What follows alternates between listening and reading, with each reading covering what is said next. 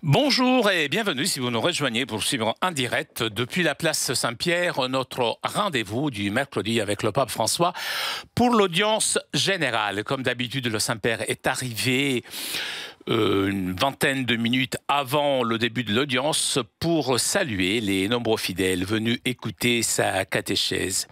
Et comme d'habitude, après avoir salué ses collaborateurs, le Saint-Père ouvrira cette audience.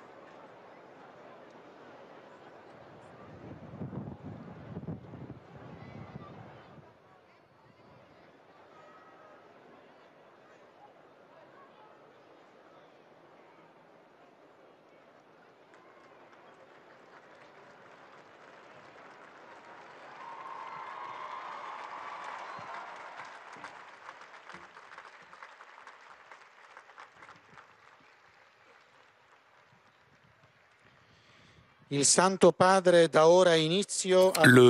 Saint-Père ouvre cette audience que le Saint-Père introduira par le signe de la croix et le salut liturgique. Apprêtons-nous à accueillir sa parole et recevoir sa bénédiction. Nel nome del Padre, del Figlio e dello Spirito Santo. La pace sia con voi. Dal Vangelo secondo Matteo. In quel tempo gli 11 discepoli andarono in Galilea sul monte che Gesù aveva loro indicato. Gesù si avvicinò e disse loro: A me è stato dato ogni potere in cielo e sulla terra. Andate dunque e fate discepoli tutti i popoli, battezzandoli nel nome del Padre e del Figlio e dello Spirito Santo, insegnando loro a osservare tutto ciò che vi ho comandato. Ed ecco, io sono con voi tutti i giorni fino alla fine del mondo. Parola del Signore.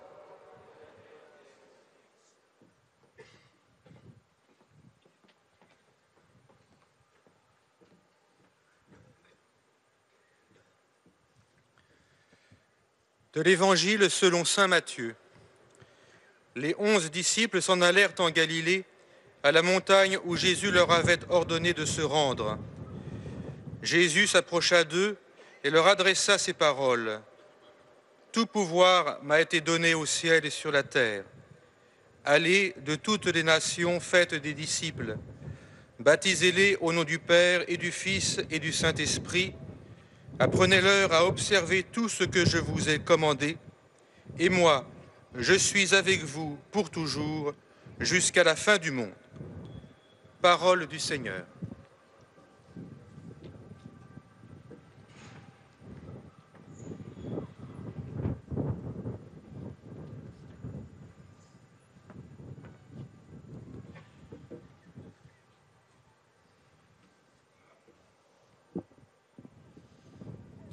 A reading from the Holy Gospel according to St. Matthew. Now the 11 disciples went to Galilee, to the mountain to which Jesus had directed them. And Jesus came and said to them, "All authority in heaven and on earth has been given to me. Go therefore and make disciples of all nations, baptizing them in the name of the Father and of the Son and of the Holy Spirit, teaching them to observe all that I have commanded you. And behold, I am with you always to the close of the age." The Gospel of the Lord.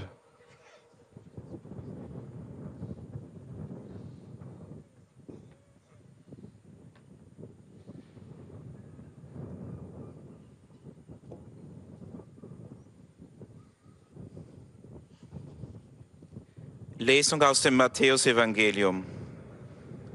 Die 11 Jünger gingen nach Galiläa auf den Berg, den Jesus ihnen genannt hatte. Da trat Jesus auf sie zu und sagte zu ihnen: „Mir ist alle Vollmacht gegeben im Himmel und auf der Erde. Darum geht und macht alle Völker zu meinen Jüngern, tauft sie auf den Namen des Vaters und des Sohnes und des Heiligen Geistes und lehrt sie, alles zu befolgen, was ich euch geboten habe. Und siehe, ich bin mit euch alle Tage bis zum Ende der Welt." Wort des lebendigen Gottes.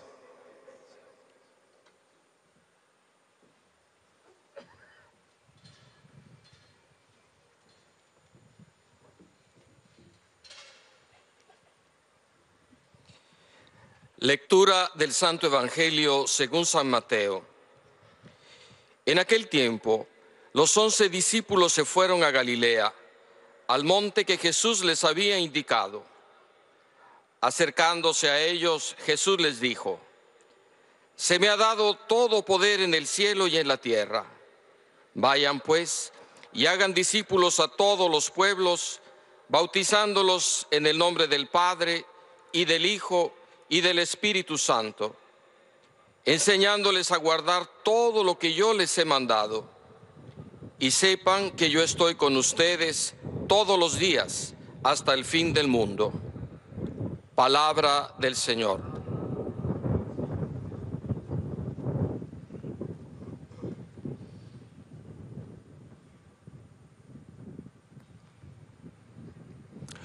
Leitura do Evangelho de São Mateus.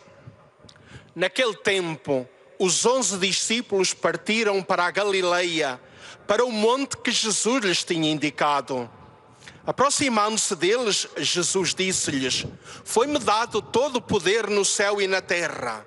E depois, fazei discípulos de todos os povos, batizando-os em nome do Pai, do Filho e do Espírito Santo, ensinando-os a cumprir tudo quanto vos tenho mandado.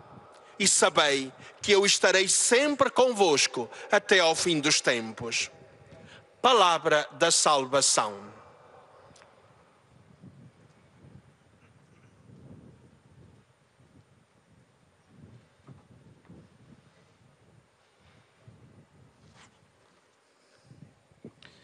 أقرأ من إنجيل القديس متى. وأما التلاميذ ال11 فذهبوا إلى الجليل، إلى الجبل الذي أمرهم يسوع أن يذهبوا إليه. فدنا يسوع وكلمهم قال: إني أوليت كل سلطان في السماء والأرض. فاذهبوا وتلمذوا جميع الأمم وعمدوهم باسم الآب والابن والروح القدس، وعلموهم أن يحفظوا كل ما أوصيتكم به، وها أنا ذا معكم طوال الأيام إلى نهاية العالم. كلام الرب.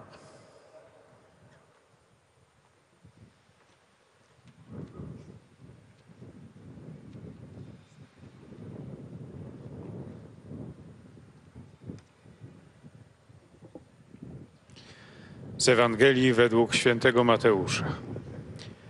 11 uczniów udało się do Galilei na górę, tam gdzie Jezus im polecił. Wtedy Jezus podszedł do nich i przemówił tymi słowami: Dana mi jest wszelka władza w niebie i na ziemi. Idźcie więc i nauczajcie wszystkie narody, udzielając im chrztu w imię Ojca i Syna i Ducha Świętego. Uczcie je zachowywać wszystko, co wam przekazałem. A oto ja jestem z wami przez wszystkie dni, aż do skończenia świata. Oto słowo Pańskie.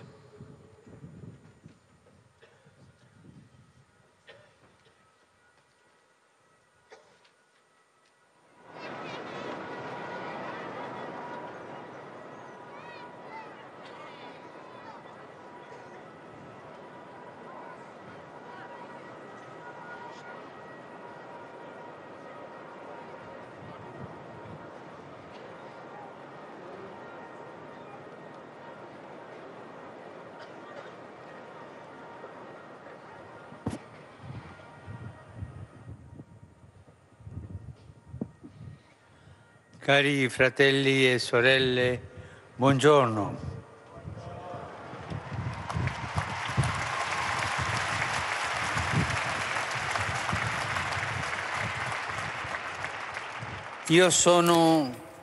Et moi, je suis avec vous tous les jours jusqu'à la fin du monde.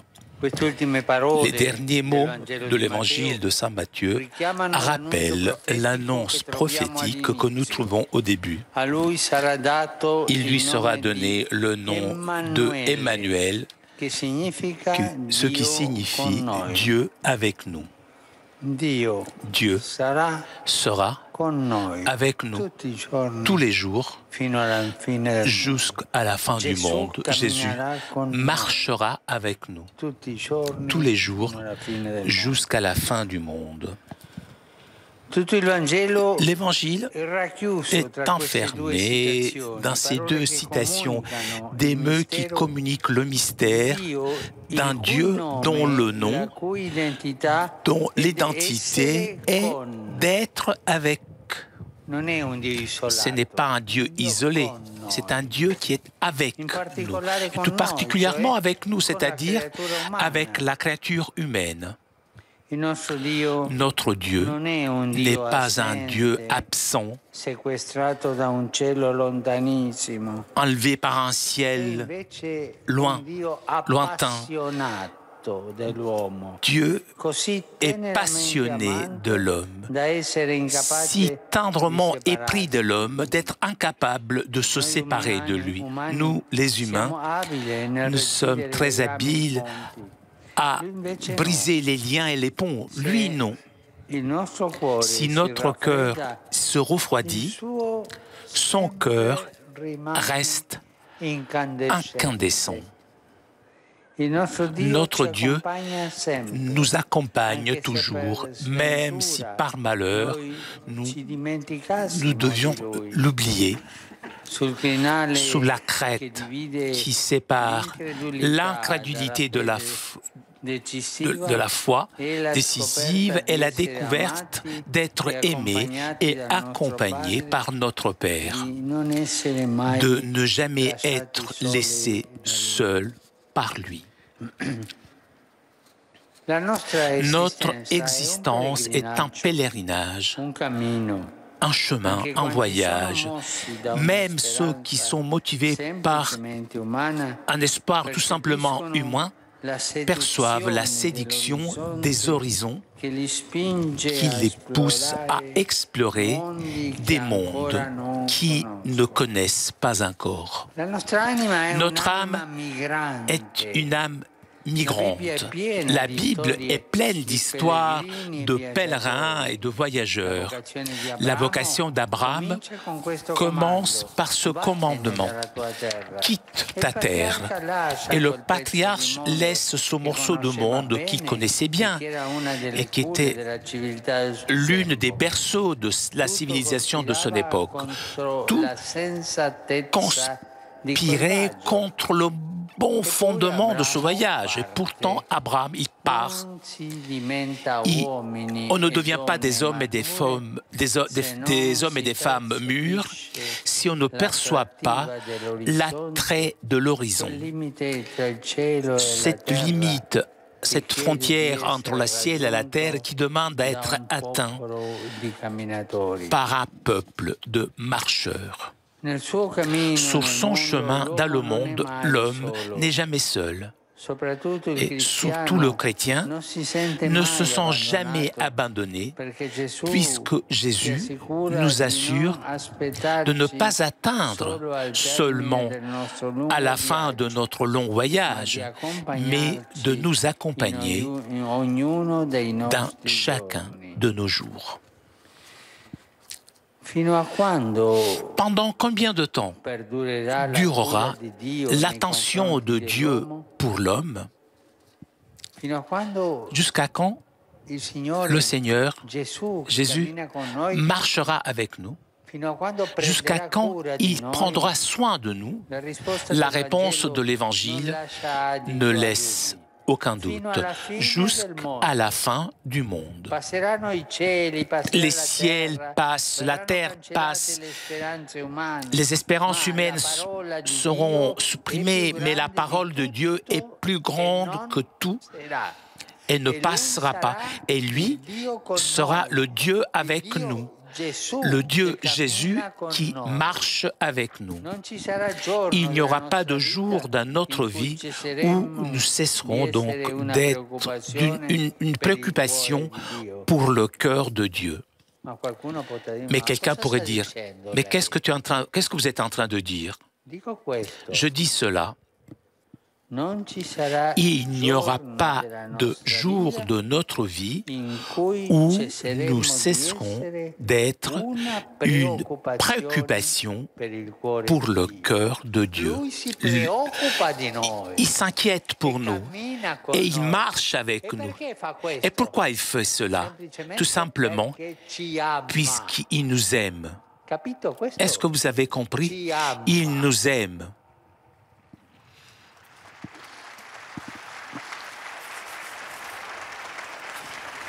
Et Dieu prend soin prend soin de tous nos besoins. Il ne nous abandonnera pas dans le temps de l'obscurité et de l'épreuve. Cette certitude doit rentrer dans notre âme et ne jamais s'étendre. Certains l'appellent par le nom de providence. La proximité de Dieu, l'amour de Dieu, le marché de Dieu avec nous s'appelle aussi la providence de Dieu. Il prévoit à notre vie. Ce n'est pas un hasard si parmi les symboles chrétiens d'espoir, il y en a un que j'aime beaucoup. Il y a l'encre. L'encre exprime notre espérance qui n'est pas vague, qui ne doit pas être confondue avec des changements de sentiments, des sentiments de ceux qui veulent améliorer les choses de ce monde d'une façon un peu fantasque, se fondant uniquement sur sa propre force, sur sa propre volonté. L'espérance chrétienne, en effet, trouve ses racines, pas dans l'attractivité, mais dans l'attractivité de l'avenir, mais dans la sécurité de ce que Dieu nous a promis et réalisé en Jésus-Christ. S'il nous a assuré de jamais nous abandonner, si le début de chaque vocation est en suis-moi, dans lequel il nous assure d'être toujours devant nous, alors pourquoi s'inquiéter? Cette promesse, avec cette promesse, les chrétiens peuvent marcher partout, même traverser les parties du monde meurtries où les choses ne vont pas très bien. Eh bien, nous sommes parmi ceux qui continuent d'espérer, même là. Le psaume dit « Même si j'avance dans une vallée obscure, je ne crains aucun mal, car tu es avec moi. » Là où l'obscurité est présente, c'est là qu'il faut garder une lumière allumée. L'encre est ce que les navigateurs, c'est un instrument, utilisent sous la plage. Donc. Et ensuite, ils prennent la corde pour approcher le bateau au rivage. Notre foi est l'ancre, est le ciel. Non, nous avons votre vie ancrée dans le ciel. Nous devons donc prendre cette corde et avancer, puisque nous sommes sûrs que notre vie est comme une ancre qui est dans le ciel, de ce rivage, là où nous arriverons. Bien sûr, si nous devions compter uniquement sur nos propres forces, eh bien, nous aurions des raisons de nous sentir déçus et vaincus, parce que le monde se révèle souvent réfractaire aux lois de l'amour. Il préfère souvent les lois de l'égoïsme, mais si elle survit en nous la certitude que Dieu ne nous abandonne pas, que Dieu nous aime tendrement, et ce monde, alors immédiatement la perspective change. Vomo viator spe erectus, disaient les anciens. Le long du chemin, la promesse de Jésus, je suis avec vous, nous fait rester debout, avec espérance, avec confiance, puisque le bon Dieu est déjà au travail pour accomplir ce qui semble humainement impossible.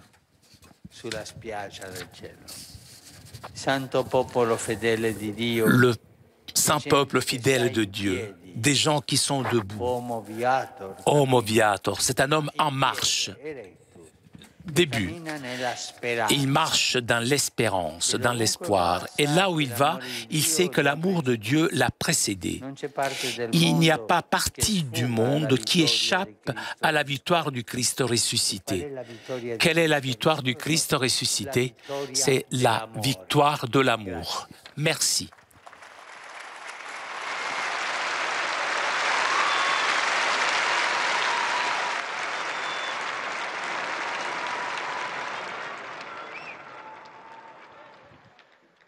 Très Saint-Père, les pèlerins de langue française sont heureux de vous exprimer leurs sentiments respectueux et leur filial attachement. Ils vous assurent de leur prière pour votre personne et pour votre ministère de successeur de Pierre. À la fin de cette audience, nous chanterons le Notre Père en latin que vous trouverez au dos de votre billet d'audience. Puis le Saint-Père donnera la bénédiction apostolique. Il l'accorde aussi à toutes les personnes qui vous sont chères, spécialement aux enfants, aux malades et aux personnes qui sont dans l'épreuve. Il bénira également les chapelets et les autres objets de dévotion que vous avez apportés à cette intention. Voici le résumé en français de la catéchèse que vient de prononcer sa sainteté le Pape François. Frères et sœurs, notre Dieu n'est pas un Dieu lointain, mais un Dieu qui nous a dit « Je suis avec vous tous les jours jusqu'à la fin du monde ». L'homme n'est pas seul dans son pèlerinage ici-bas. Le chrétien en particulier n'est jamais abandonné du Seigneur qui lui promet de l'accompagner chaque jour, et cette proximité de Dieu durera jusqu'à la fin des temps. Nous devons enraciner fermement dans notre esprit la certitude que Dieu, dans sa providence, pourvoira à tous nos besoins, qu'il ne nous abandonnera pas au moment de l'épreuve et de la nuit.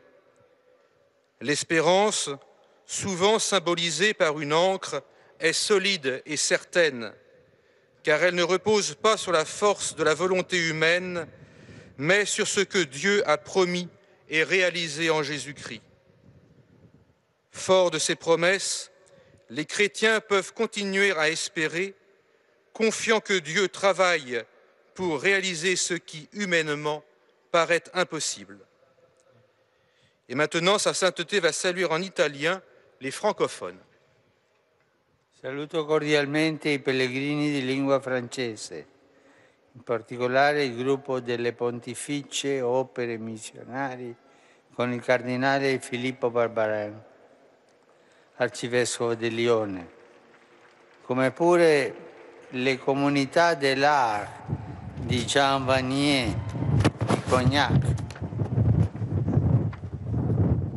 e tutti i fedeli venuti da Francia e Belgio.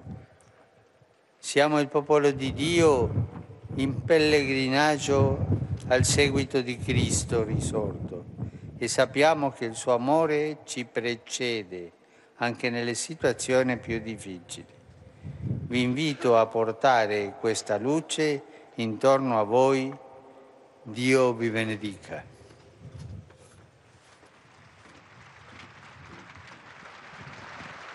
Vous saluant en italien, le Saint-Père vient de dire « Je salue cordialement les pèlerins de langue française, en particulier le groupe des œuvres pontificales missionnaires avec le cardinal Philippe Barbarin, archevêque de Lyon, ainsi que la communauté de l'Arche de Jean Vanier, de Cognac, et tous les pèlerins venus de France et de Belgique. Nous sommes le peuple de Dieu en pèlerinage à la suite du Christ ressuscité, et nous savons que son amour nous précède, même dans les situations les plus difficiles. Je vous invite à porter cette lumière tout autour de vous. Que Dieu vous bénisse.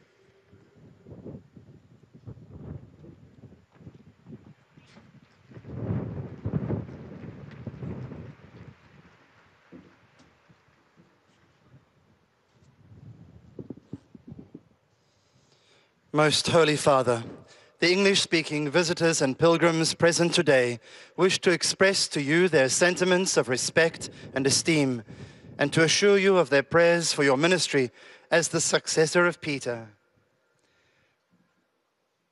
At the end of the audience, we will sing together the Our Father in Latin. The words are found on the back of your ticket. The Holy Father will then impart his apostolic blessing, which he willingly extends to the members of your families at home. His Holiness also intends to bless any religious articles you may have brought for this purpose. And in a special way, his blessing goes to your children and to your loved ones who are sick. The following is a summary of the Holy Father's words this morning. Dear brothers and sisters, during this Easter season, our catechesis on Christian hope reflects on the resurrection of Jesus as the basis of our firm trust in God's constant protection and love. St. Matthew's Gospel begins with the birth of Jesus as Emmanuel, God with us, and concludes with the risen Lord's promise that he will remain with us always to the end of the age. At every step of life's journey, God is at our side, leading us as he did the patriarchs of old, to the goal of our earthly pilgrimage. His care lasts to the end of the age. The heavens and the earth will pass away, yet he will continue to watch over us in his loving providence. From ancient times, Christian hope has been symbolized by the anchor as a sign of its firm basis in God's promises, which have been fulfilled in the life, death, and resurrection of Jesus. Because our trust is in God and not in ourselves or this world, we readily take up Jesus' invitation to follow him, nor do we lose heart before life's difficulties, disappointments, and defeats. May our hope in victory of the risen Christ confirm us on every step of our journey towards the fullness of eternal life. Saluto i pellegrini di lingua inglese presenti all'odierna udienza, specialmente quelli provenienti da Inghilterra, Irlanda, Danimarca, Finlandia, Nigeria, Australia, Nuova Zelanda, Indonesia, Corea, Thailandia, Vietnam e Stati Uniti d'America. Nella gioia di Cristo risorto, invoco su tutti voi e sulle vostre famiglie l'amore misericordioso di Dio nostro Padre. Il Signore vi benedica. I greet the English-speaking pilgrims and visitors taking part in today's audience, particularly the groups from England, Ireland, Denmark, Finland, Nigeria, Australia, New Zealand, Indonesia, Korea, Thailand, Vietnam, and the United States of America. In the joy of the risen Christ, I invoke upon you and your families the loving mercy of God our Father. May the Lord bless you all.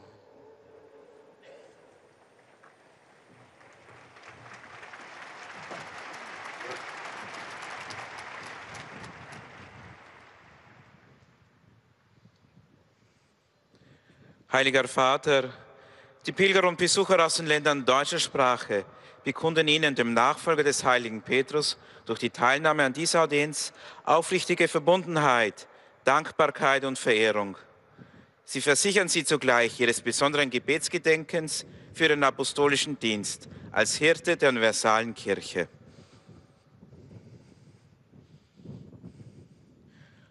Zum Schluss dieser Audienz singen wir gemeinsam das Vaterunser in lateinischer Sprache. Der Text befindet sich auf der Rückseite der Einlasskarten. Danach wird der Heilige Vater allen Anwesenden den apostolischen Segen erteilen. Gern schließt er darin auch ihre Angehörigen ein, besonders die Kranken und die Kinder. Zugleich segnet er auch die Rosenkränze und die übrigen Andachtsgegenstände, die sie dafür mitgebracht haben. Es folgt nun eine Zusammenfassung der Katechese des Heiligen Vaters. Liebe Brüder und Schwestern, die Verheißung des Auferstandenen, ich bin mit euch alle Tage bis zum Ende der Welt, verweist auf das Geheimnis Gottes, dessen Name und Wesen im Mitsein besteht. Er ist der Gott mit uns.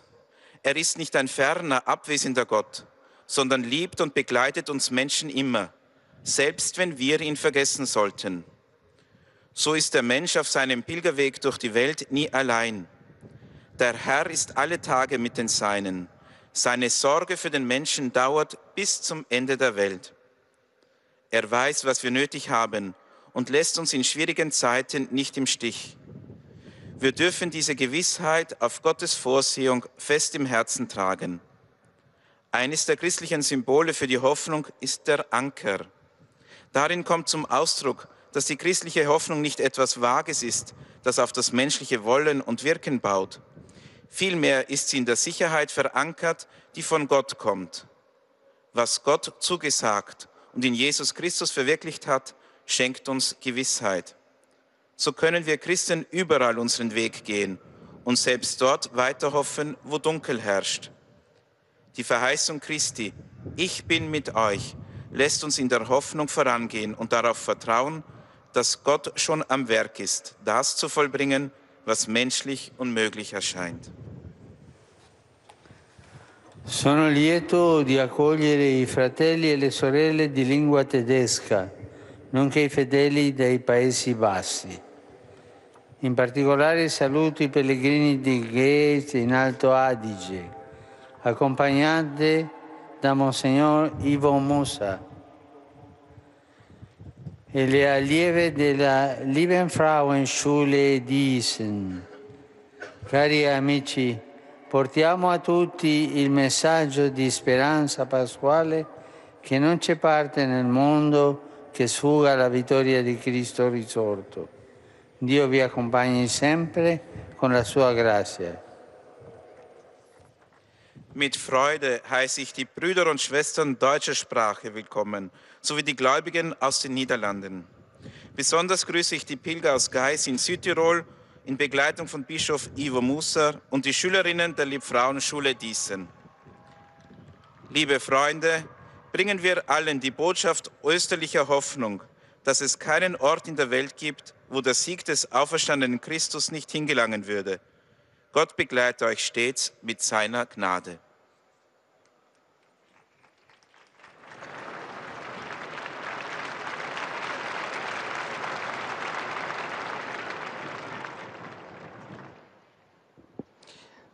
Santo Padre, los visitantes y peregrinos de lengua española que participan en esta audiencia desean manifestarle cordialmente sus sentimientos de filial afecto que acompañan con fervientes oraciones por sus intenciones de pastor de toda la Iglesia. Al final de la audiencia se cantará el Padre Nuestro en latín. Después, el Santo Padre impartirá a todos los presentes la bendición apostólica que extiende complacido a sus familiares, especialmente a los niños, a los enfermos y a cuantos sufren.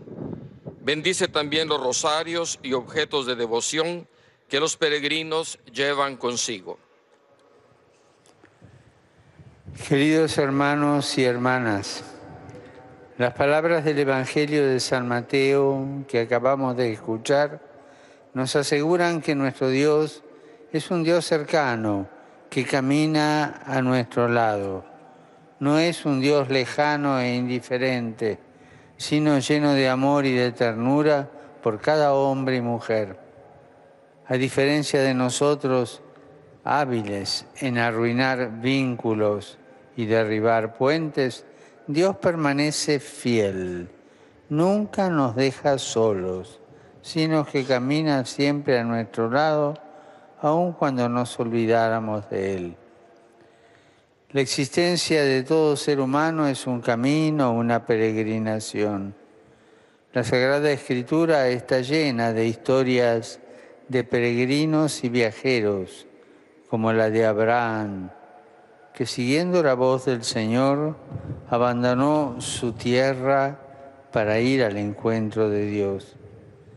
En el camino de la vida nadie está solo, y para nosotros los cristianos esta certeza es aún más fuerte, pues las palabras de Jesús, yo estoy con ustedes todos los días hasta el fin del mundo, nos aseguran que Él nos cuida y nos acompaña siempre.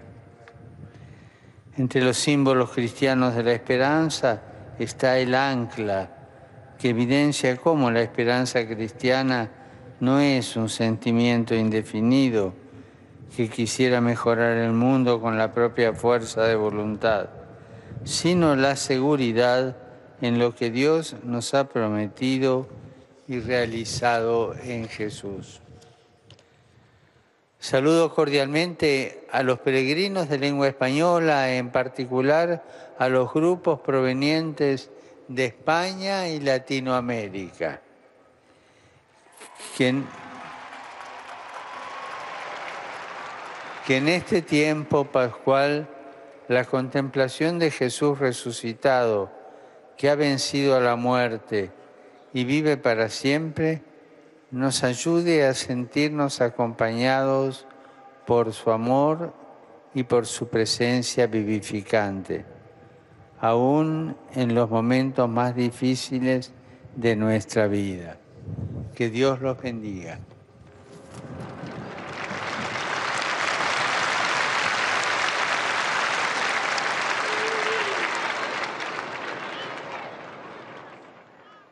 Toujours en direct de la place Saint-Pierre pour notre rendez-vous du Pape François avec l'audience générale. Vous avez entendu le Saint-Père saluer les fidèles de langue française, anglaise, allemande, espagnole. Et le Saint-Père s'adressera maintenant aux fidèles de langue portugaise.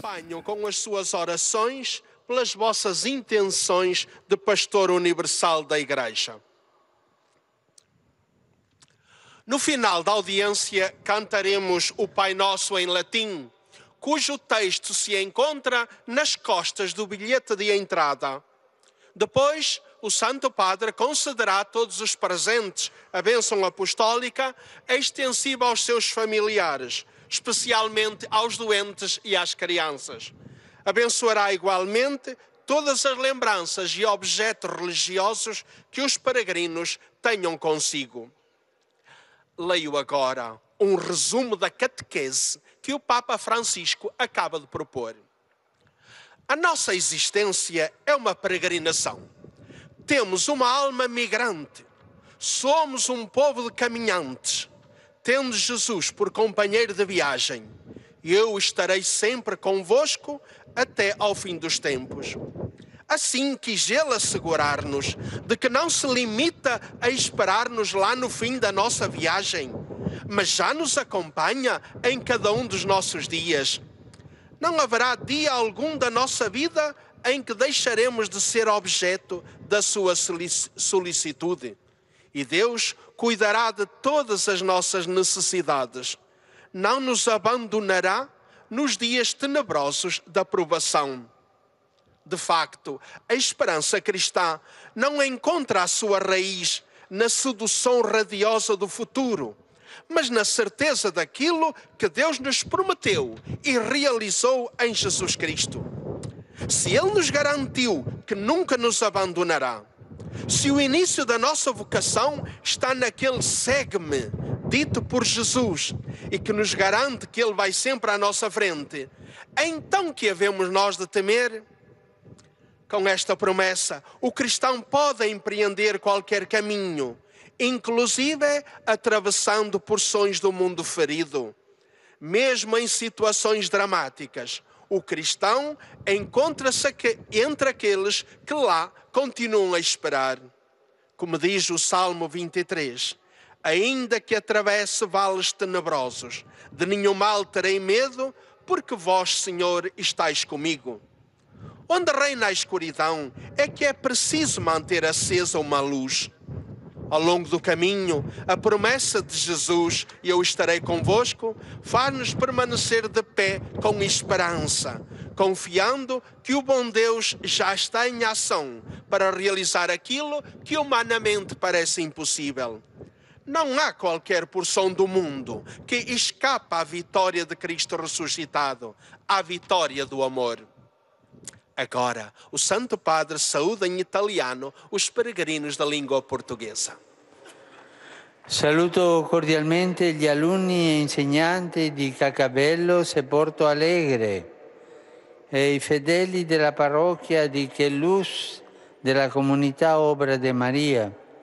Saluto anche i sindaci e i coordinatori della regione vinicola della Barraida, i ciclisti militari e civili e gli altri pellegrini di lingua portoghese. Grazie per la vostra presenza e soprattutto per le vostre preghiere. Alla Vergine Maria affido i vostri passi al servizio della crescita dei nostri fratelli e sorelle. Su di voi e sulle vostre famiglie scenda la benedizione del Signore.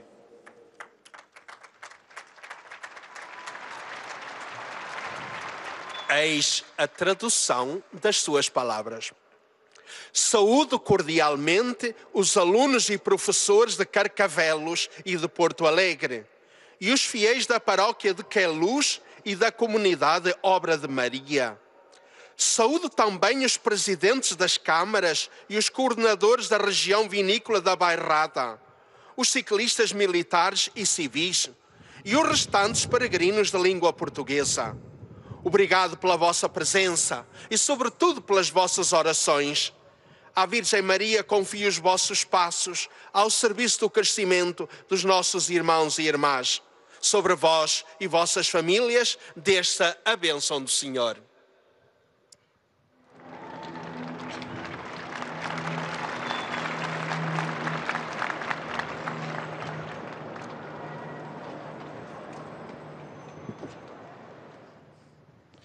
أيها الأب الأقدس، يسر المؤمنين الناطقين باللغة العربية أن يعبروا لقداستكم عن مشاعر الاحترام والتقدير البنوي، وسيرافقونكم دوما بصلواتهم الحارة إلى الرب من أجل خدمتكم الرسولية كخليفة القديس بطرس.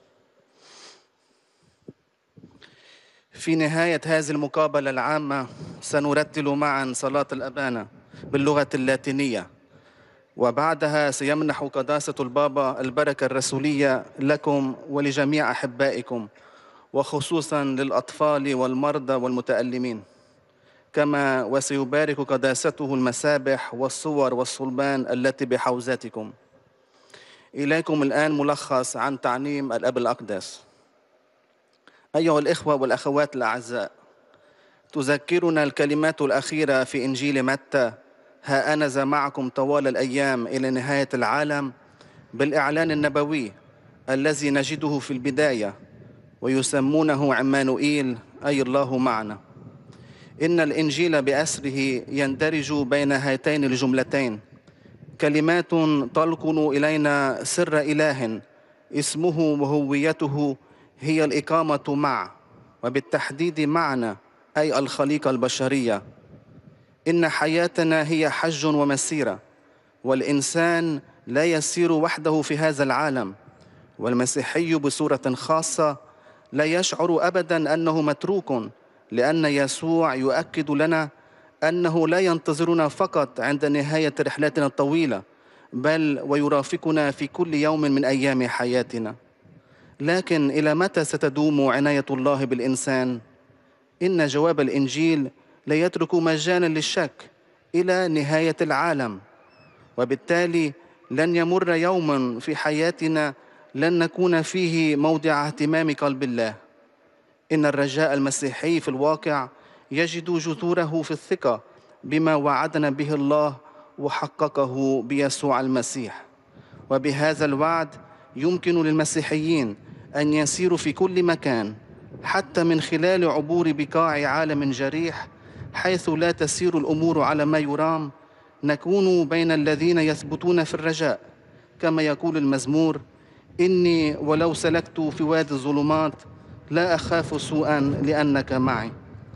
أيها الإخوة والأخوات الأعزاء، لقد كان الأقدمون يقولون إن الرجاء يدفع بالإنسان إلى السير، وبعد يسوع أنا معكم يجعلنا نقف برجاء خلال المسيرة، واثقين أن الله الصالح يعمل ليحقق ما يبدو مستحيلا على الصعيد البشري، لأنه ما من مكان في العالم يبقى بمعزل عن انتصار المسيح القائم من الموت، أي انتصار المحبة. Rivolgo un cordiale benvenuto ai pellegrini di lingua araba, in particolare a quelli provenienti dal Medio Oriente. Cari fratelli e sorelle, ricordatevi sempre che la nostra esistenza è un pellegrinaggio e che la promessa di Cristo e l'amore di Dio che ci precede e ci sostengono nel nostro cammino. Il Signore vi benedica.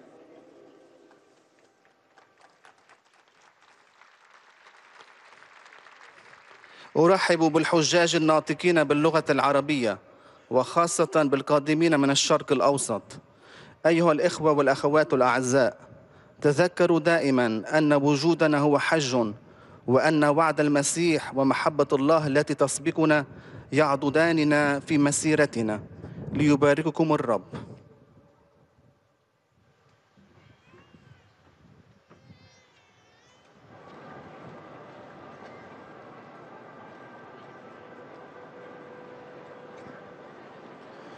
Ojcze Święty, pielgrzymi z Polski i z innych krajów obecnie na tej audiencji. Et après avoir salué les fidèles de langue arabe, le Saint-Père s'adressera maintenant aux fidèles polonais. Też o swojej modlitwie we wszystkich intencjach związanych z posługą następcy Piotra. Na zakończenie audiencji zaśpiewamy wspólnie modlitwę Ojcze Nasz po łacinie. Jej tekst znajduje się na odwrocie kart wstępu. Następnie Ojciec Święty udzieli wszystkim nam tu obecnym swojego apostolskiego błogosławieństwa, obejmując nim również nasze rodziny, bliskich, a szczególnie dzieci i osoby dotknięte cierpieniem. Pobłogosławi też różańce i inne dewocjonalia, jakie pielgrzymi przynieśli ze sobą. A oto skrót dzisiejszej katechezy. Ja jestem z wami przez wszystkie dni, aż do skończenia świata. Ostatnie słowa Ewangelii Świętego Mateusza przypominają proroczą zapowiedź, którą znajdujemy na jej początku, któremu nadadzą imię Emanuel, to znaczy Bóg z nami.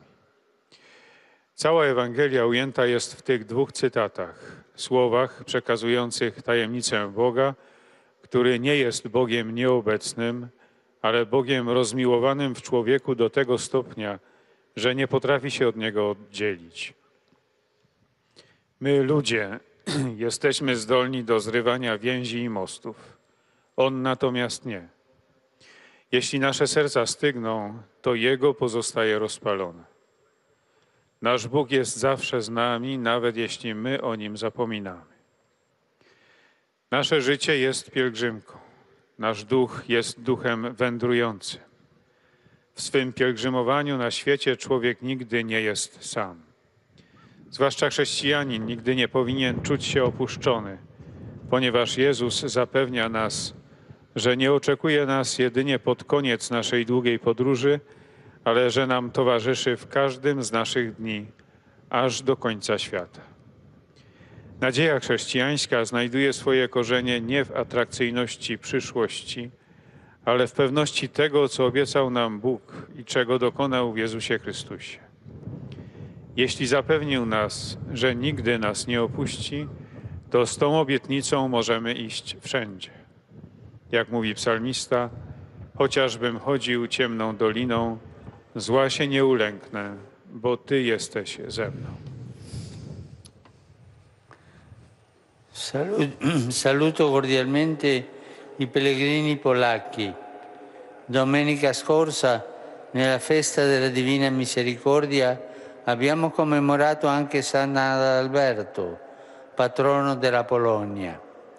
È stata altresì l'occasione per festeggiare il 6° centenario dell'istituzione della sede primazziale di Gniezno. Alla protezione di questo grande vescovo e martire che ha portato il messaggio evangelico e la testimonianza della vita cristiana nelle vostre terre, affido tutti i pastori e i fedeli della Chiesa in Polonia.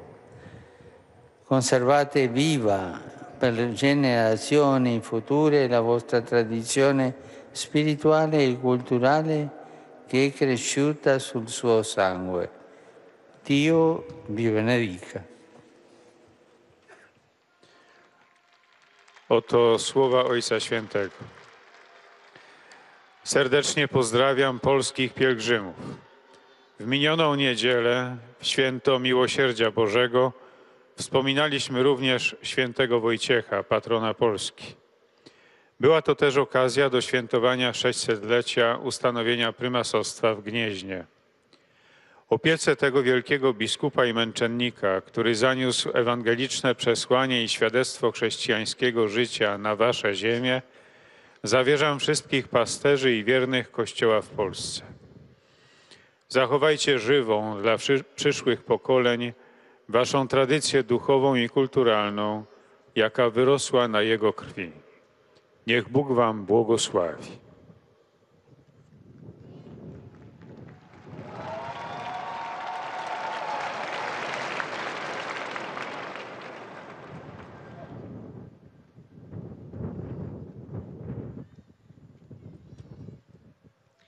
Sveti Oče, hodočasnici iz Hrvatske i Bosne i Hercegovine zahvalni su na pažnji i ljubavi koju iskazujete prema njima.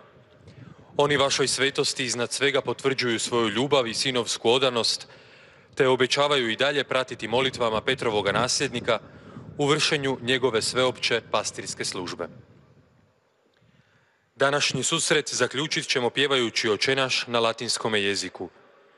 Tekst se nalazi na poleđini karte za audijenciju. Potom će Sveti Otac nazočnima udijeliti apostolski blagoslov koji rado proširuje i na vaše obitelji, a osobito na djecu, na stare, bolesne te na one koji trpe. Time će ujedno blagosloviti krunice i druge nabožne predmete koje ste donijeli na blagoslov. Slijedi pozdrav Svetoga Oca. Saluto con gioia i pellegrini croati. Le Saint-Père salue maintenant les pèlerins croates. Della 19ª generazione dell'Accademia Militare di Croazia, come pure gli ufficiali dell'ordinariato militare accompagnati dal loro vescovo Monsignor Jure Bogdan. Cari amici, la benedizione di Dio sia sempre su di voi e sulla vostra missione affinché possiate impegnarvi quotidianamente nella società come veri operatori della pace. Siano lodati Gesù e Marija. Radosno pozdravljam sve hrvatske hodočasnike, a na poseban način zapovjednike i polaznike 19. naraštaja Vojnog učilišta u Republici Hrvatskoj, kao i djelatnike Vojnog ordinarijata zajedno s njihovim biskupom, monsignorom Jurom Bogdanom. Dragi prijatelji, neka Božji blagoslov bude uvijek nad vama i nad vašim poslanjem, kako biste se svakodnevno trudili biti istinskim mirotvorcima u vašemu okruženju. Hvaljen Isus i Marija.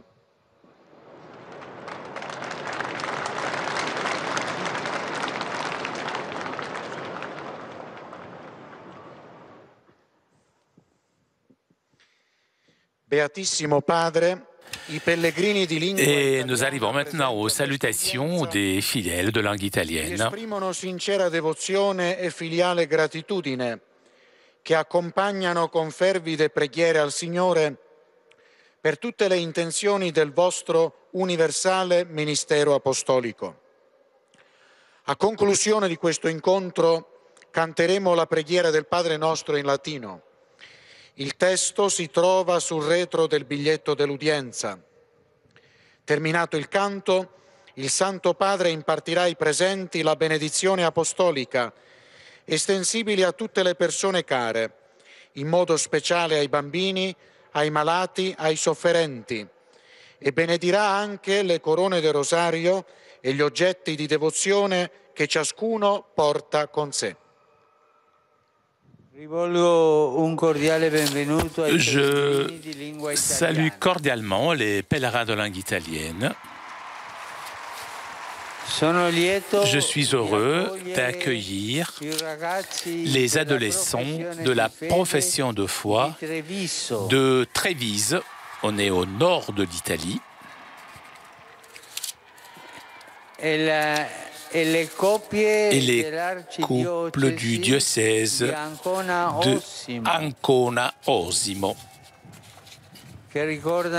qui fêtent leur 50e anniversaire de mariage. Je souhaite que votre pèlerinage suscite en chacun donc la redécouverte des sacrements reçus, signe efficace de la grâce de Dieu dans notre vie. Et vous qui fêtez donc le 50e anniversaire de votre mariage, dites-le aux jeunes que c'est beau, que la vie du mariage chrétien est belle. Je salue les participants à la rencontre sur les bâtiments antisismiques en Amérique latine dans l'Institut italo-américain promu par l'Université européenne. Les Pères barbites du troisième âge, l'association Téléphone Bleu, le chœur de Clusone, les fidèles de Cardito Belvedere et d'autres villes de la péninsule italienne, ainsi que la société sportive, les prêtres football et les sociétés sportives de Andria et Oriolo, que la visite auprès des tombes des apôtres favorise chez vous le sens d'appartenance à la famille chrétienne. J'adresse mes salutations spéciales aux jeunes, aux malades et aux jeunes mariés. Hier, nous avons célébré la fête de Saint Marc l'évangéliste, que son disciple à la suite de Saint Paul soit d'exemple pour vous, chers jeunes, pour vous mettre à la suite du Sauveur. Que son intercession vous soutienne, vous, chers malades, dans la difficulté, dans l'épreuve de la maladie, et que son évangile, bref et incisif, vous rappelle à vous, chers jeunes mariés, l'importance de la prière dans le parcours matrimonial que vous avez commencé.